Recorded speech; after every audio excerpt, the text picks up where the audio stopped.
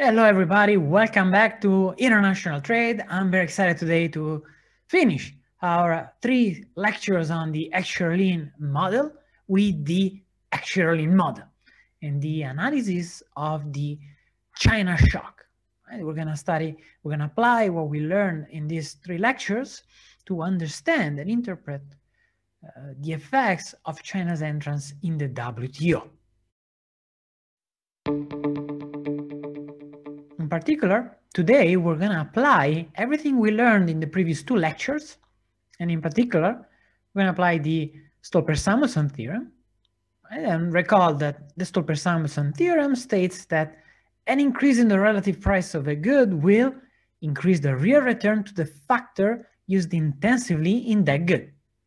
So if the price of the labor-intensive good increases, workers are better off. The real return, the real wage, increases. Whereas the other factor is worse off. The real return to the other factor, in this case, capital, will decrease. So this will be very important because basically when we study the Heckscher-Ohlin model, we know that international trade is going to affect the prices, right? And by affecting the prices, it will affect the wages and the rental on capital. Right? And will affect the prices in the same way that trade affected prices in the Ricardian model. So that your comparative advantage good becomes more expensive, so you will export it.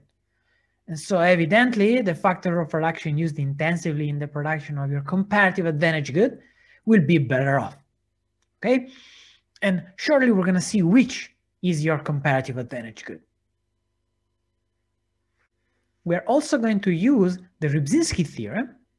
The Rybczynski theorem states that an increase in a factor endowment will increase the output of the industry using it intensively and will decrease the output in the other industry. We're going to use this theorem to get us some intuition for why countries with different endowments may produce different bundles of goods. And so because, say, one country is labor abundant, it will have a production possibility frontier which is more skewed towards the labor-intensive good, whereas the capital-abundant country will have a production possibility frontier which is more skewed towards the capital-intensive good. All right, now we're ready to begin with the Heckscher-Ohlin model. We're going to have 2 countries, home and foreign, and we're going to think that home is labor-abundant. Okay, so we're going to be, say, China in this example. Okay, so home is labor abundant, foreign is capital abundant. Home is labor abundant because it has more workers per machines in total. Industry 1 is labor intensive, as we mentioned, as we assumed throughout these slides. And then as always, we're going to start first looking at autarky, and we're going to move to free trade, and then we're going to look at the welfare effects of trade. Autarky. Well, there's going to be a home production possibility frontier and a certain equilibrium, right? Same thing for the foreign economy. Now, notice here that we're drawing the 2 production possibility frontiers in the 2 countries in a different way, right? Why is that? Well, the home economy is labor abundant, so its production possibility frontier is going to be skewed towards the labor-intensive good 1, by the Rybczynski theorem.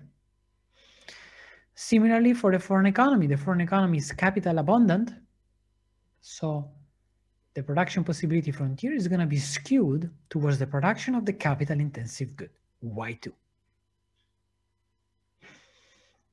So what can we say about the 2 relative autarky prices? Well, here we're going to make a graphical argument for the fact that the autarky price at home of good 1 is lower than abroad. So home is labor abundant. The price of the labor-intensive good at home is cheaper than abroad. Right? So it's sort of intuitive, right? You may think, okay, so if we are labor abundant, we have a lot of workers, right? So perhaps these workers are going to be cheaper, right? Because we have so many of them. And so the price of the good that uses these workers intensively is going to be lower. Right? So this makes sense. You can also think of it as if you have more workers, the relative supply of labor increases, and as a result, you produce relatively more of the labor-intensive good. Therefore, the labor-intensive good is abundant, and therefore it's cheaper. But let's see this graphically. So first, what we're going to do is we're going to draw the home production possibility frontier, and on top of that, we'll also consider the equilibrium in autarky. Okay, so I'm going to draw any reasonable at least price line. And then on top of that, we're going to draw the foreign production possibility frontier, which again is going to be skewed towards the capital intensive good. Now, what happens now? Well, now is where the assumption of homothetic preferences comes in. So if preferences are homothetic, the budget share, the relative consumption of the two goods, does not change depending on income. Right? So if the home economy with its own autarky prices, P1 over P2 over A, is consuming this point here, that means that given the relative prices, P1 over P2A, the consumption, the relative consumption of the two goods will be along this ray from the origin.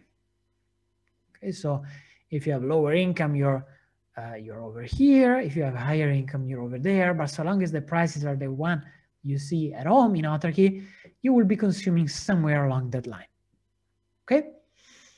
So what if this price were to be happening in the foreign economy?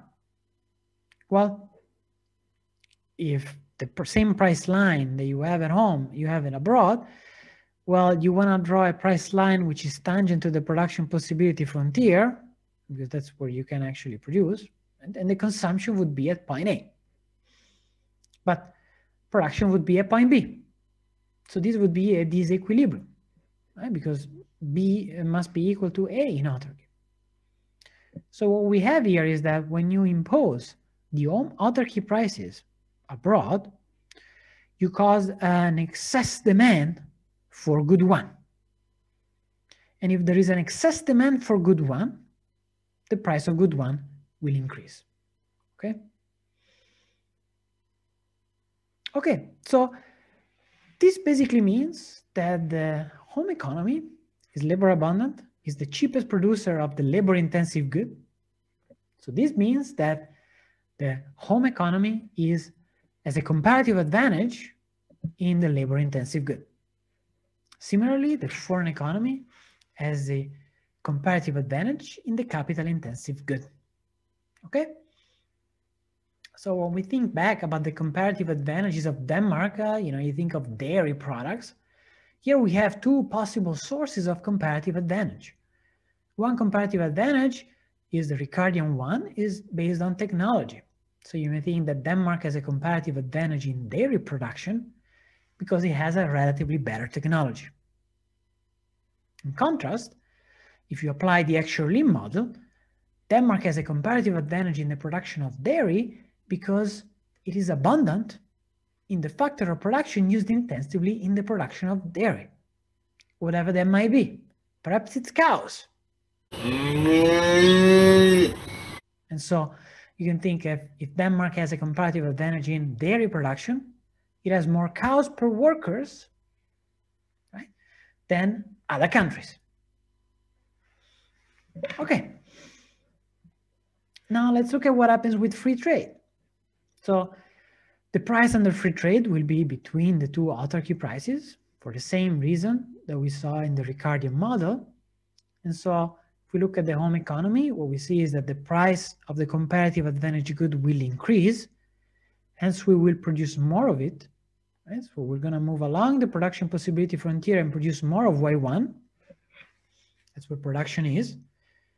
Notice that we don't have full specialization, right? In contrast to the Ricardian model, here, not all workers and capital go produce in Industry 1. And that is because of the diminishing marginal returns, right? Even if you keep on moving workers and machines to Industry 1, their marginal productivity will eventually decline.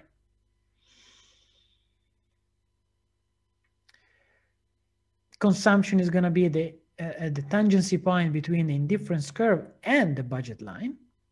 Right? And so you can see, as always, your production differs from your consumption, and thanks to trade, you can consume at a higher indifference curve. So overall, utility of the country increases.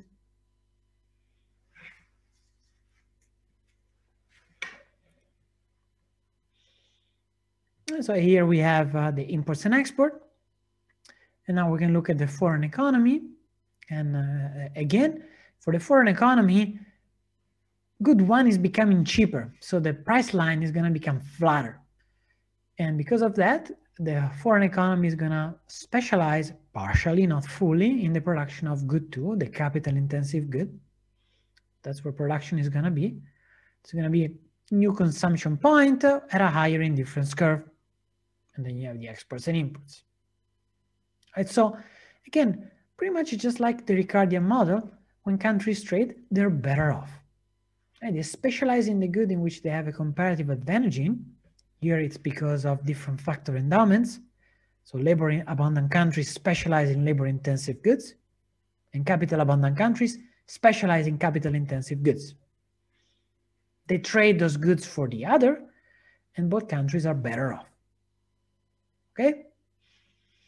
So that's beautiful, right? That means that trade is not a zero-sum game, because when two countries, if Denmark and China trade, they're both going to be better off. There's going to be some differences in the relative in the relative wage and relative to the rental on capital, right? Before we look at that, I just state the Heckscher-Ohlin theorem, which is, this is a beautiful sentence. Eli Heckscher and Heckscher-Ohlin are the two economists that sort of provided the theories for this result. And so what we have is that each country will export a good that uses its abundant factor intensively. So this is beautifully summarized. Right? So the labor abundant country exports the labor intensive good, and vice versa for the capital abundant country. What about inequality? Here's where the Stolper-Samuelson theorem comes in. Because as we said, for the home economy, it's as if the price of good one increases after trade. So if the price of the labor-intensive good increases, the labor in the labor-abundant country will be better off. Except for the foreign economy, it's the capital-intensive good which increases its price. So there, the capital owners will be better off, according to the Stolper-Samuelson theorem. So what we say here is that when two countries trade, the abundant factor in each country is going to gain, and the other is going to lose. So to think about examples here, let's look at the case of robots. Okay, so this is actually data that I took from the research of a colleague of mine, Frederick Warszynski. And in this figure, I'm plotting the stock of robots in manufacturing in 3 countries, Denmark, Germany, and China.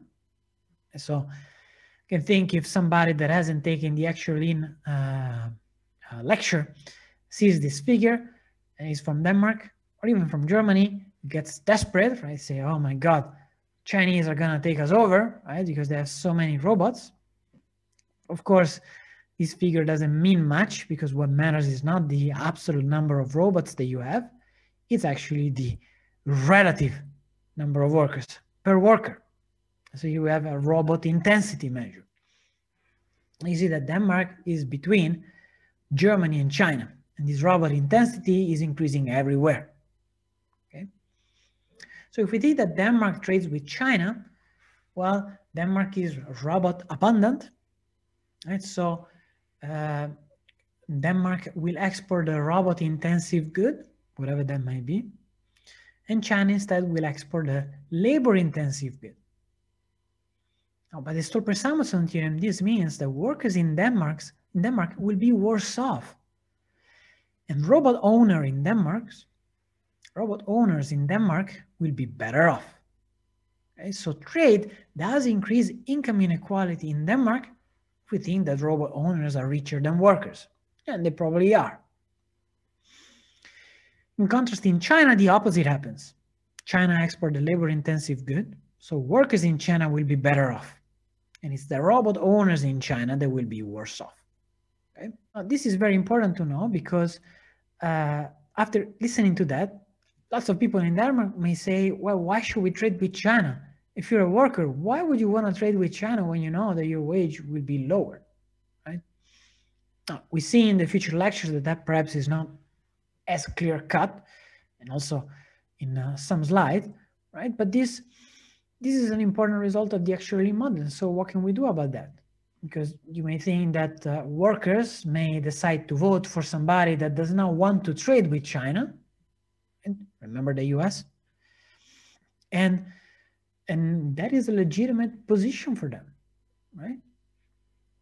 However, we know that trade is not a zero-sum game. We know that both countries are better off in aggregate after trading because we saw that the utility goes up. So what's at stake here is that we need to find a way to redistribute the gains from trade. Right? The gains must go from those that gain, the robot owners in our example, to the workers. How does that happen? Well, that happens in several ways, right? It happens with several ways. It happens with progressive taxations. It happens with actual programs that sort of compensate for job losses or retrain workers after there is a trade shock, and other similar redistributive policies. And this brings us to the China shock. Now, China in 2001 entered the WTO. We'll see in a few lectures that entering the WTO basically means a great reduction in tariff barriers from and to the other members of the WTO. This means that when China enters the WTO, it's very easy for China to export to the other members of the WTO, but also for the other members of the WTO, it becomes much easier to export to China. Right? That entrance of China in the WTO has been associated with a worldwide decline in the share of unemployment in manufacturing. So in this figure, if we look at the United States, we see that manufacturing employment in manufacturing sort of stable, perhaps slightly declining in the 90s. And then there's been a huge decline from pretty much 2001 till the Great Recession in 2009. And then there's been a slight growth again. And so there is this decline in manufacturing employment, right? But let's not confuse that with actually a reduction in manufacturing production. Because as you can see in this figure, the total output in manufacturing is always increasing. It always declines in recessions. Okay? So you see here in the 90s, it is increasing.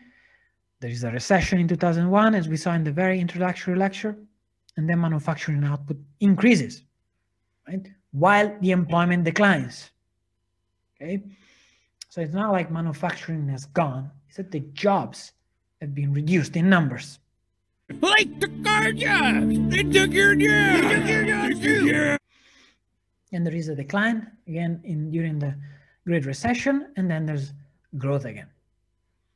What about Denmark? Is Denmark any different? Well, not really.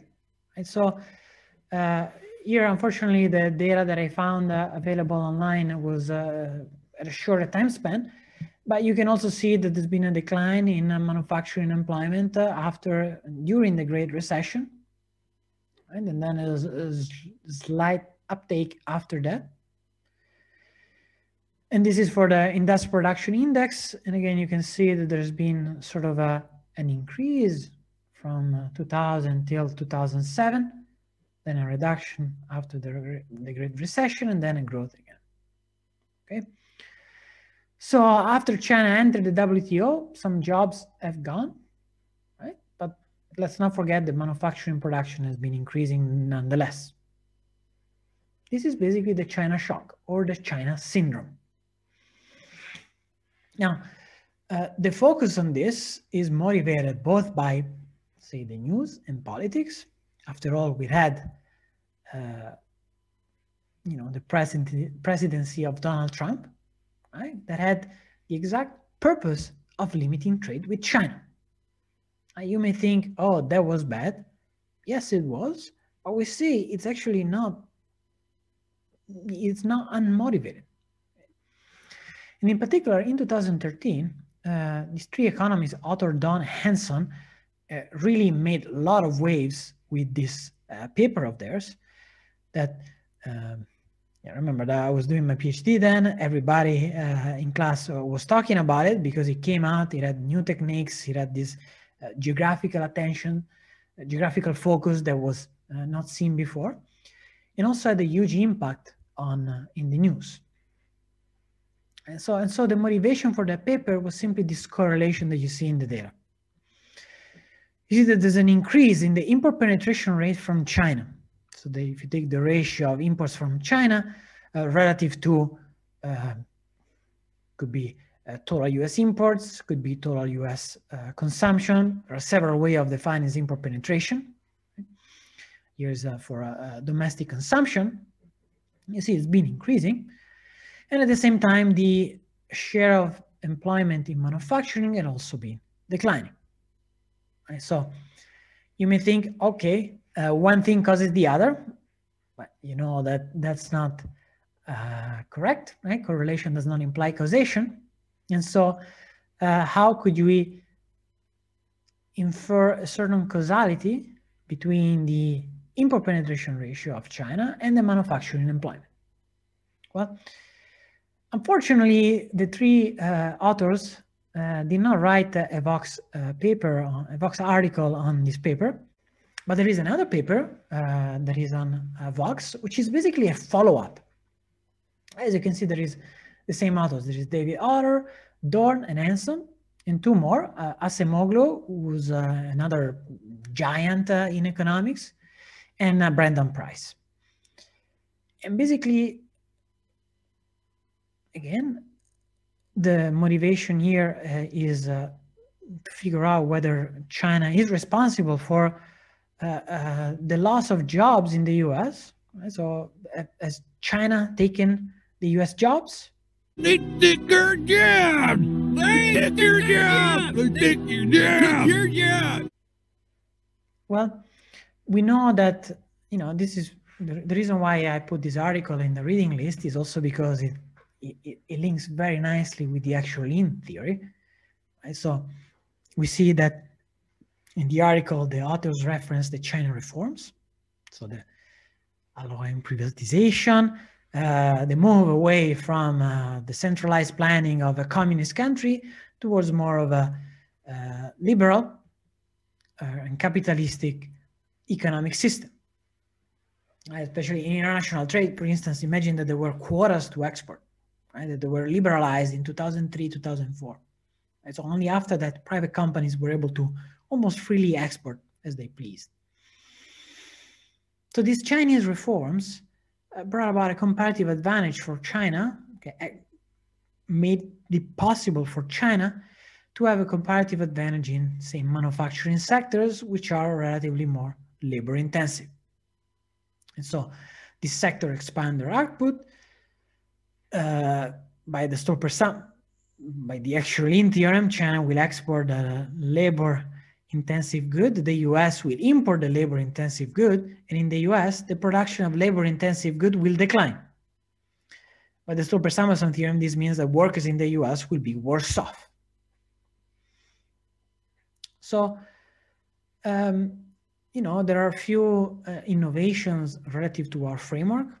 They allow for linkages across industries, upward and downward linkages. The fact that industries, the car industry uses inputs from the plastic industry as well.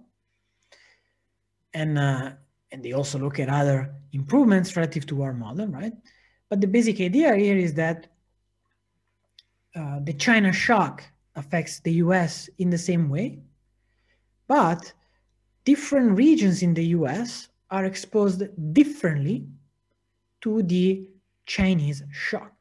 Right? So some sectors in some locations tend to suffer more from the import competition, because in that particular country, for instance, there is a predominance of production of manufacturing output, which is more affected by the Chinese competition than, say, the production of ideas or research and development in Silicon Valley. Okay, so this is the basic idea. They compare the effects of China across different locations in the US. They also do other things, but we have to keep it simple here also because some of the techniques that they use require econometrics knowledge that you're currently studying for the first time. So what their message is that the import growth of China from 1999 to 2011 caused a reduction in employment by 2.4 million workers. Okay. So China did took away some US jobs. Not all of them. Let's recall from this figure that employment in manufacturing went from about 17 million to 12 million. So this is about 5 million jobs, maybe more, right? That have gone, and the Chinese only accounts for 2.4 million of those, according to Otto Don Hanson. So this is an important result. Okay? And using this result, one could argue reasonably that you shouldn't trade with China because otherwise that's going to cost jobs. Okay? And when the original article of Otto Don Hanson came up, we were all very excited by it because it was an impressive quantitative exercise. But I was honestly a little bit surprised by the surprise that a lot of people manifested in the results. And after all, in the second model that we study in international trade, we see that if you trade with a labor-abundant country, and you're a capital-abundant country, workers will be worse off. Okay? So there is no surprise. But there was one thing that was missing in this story, right? Here we're just looking at the import side of things. So if the US start trading with China, well, it's no surprise that some jobs are gonna be changing, right? Because China will produce more of the labor-intensive good, the US will produce less of the labor-intensive good, so there will be less jobs in the labor-intensive sectors that are mainly affected by China's competition. But the other side of the story is that the US will also export. So there's going to be a growth in the jobs of the exporting sector, the ones in which the US has a comparative advantage in. And that is what Finstra, Ma, Sasahara, and Chu actually show in this paper. So Finstra, is the author of the textbook. Hong Ma is, I met him once. He was actually a graduate student of Finstra in Davis a few years before me. I don't know Yuan Chu, but I know Akira Sasahara. We actually were roommates in Davis for almost 2 years. And so what this article is showing is simply that once you also take into account exports, the China shock has a different flavor. Okay, it's obvious that in the importing industries, the industries that import more from China, right? So these would be the industries that produce the labor-intensive good. It's no surprise that there's going to be job losses. However, in the exporting industries, there will be job gains, right? If the US moves along its production possibility frontier from the labor-intensive sector to the capital-intensive sector, it's an accounting identity, right? That the number of workers in the labor-intensive sector will decline and the number of workers in the capital-intensive sector will increase, okay?